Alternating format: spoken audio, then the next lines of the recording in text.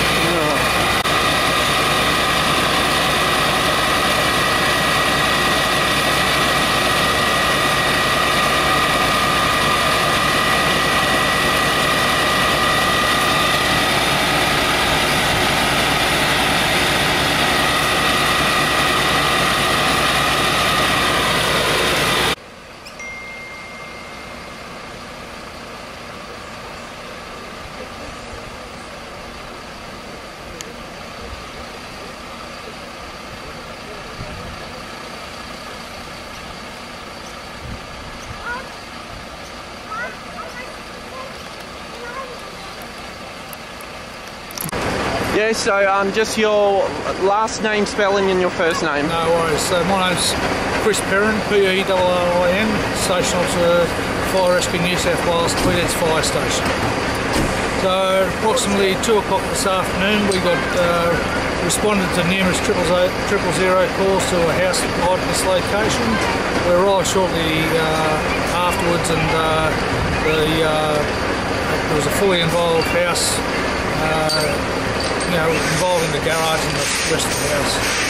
We had firefighters using lines of hose and breathing apparatus to attack the seat of the fire. The properties on either side of the premises were also threatened by the fire. We set up protection lines to ensure that the fire didn't spread to the neighbouring houses. There was no persons home at the time. The owner was visiting a neighbour a couple of doors up, and his dogs come down and he went to put them back in and he discovered it.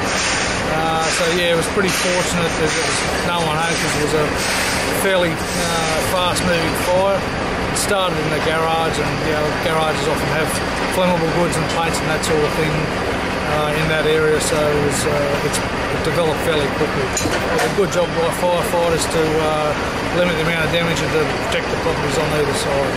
How many crews did you have here? So we had crews, four trucks here from Kingscliff, Tweed, Benora Point.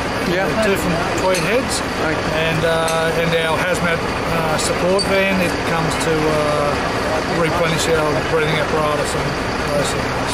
And could you see the smoke from a distance away?